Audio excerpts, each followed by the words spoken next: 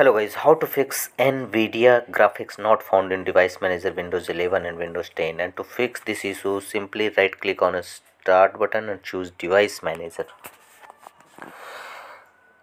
In device manager Windows, go to the section system devices, expand it, and you will find a list of items. Here go to the items starting with PCI.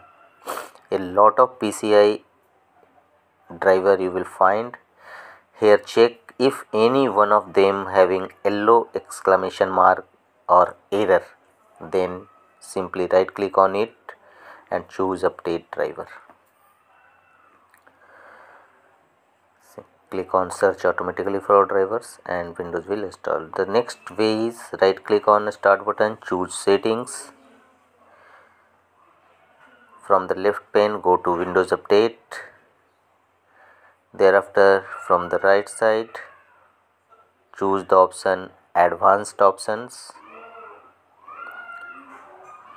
Click on it and scroll down and you will find the option Optional Updates. Click on it. Here you will find driver updates, available driver updates. Click on it. If here you will find any of NVIDIA graphics card related update, simply make the check and download and install latest update.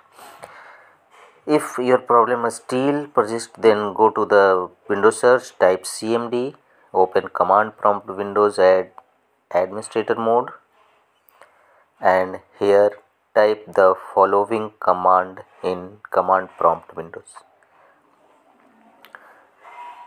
Simply copy it and paste after blinking cursor. Press enter to execute the command. Hopefully your problem will resolve. That's all.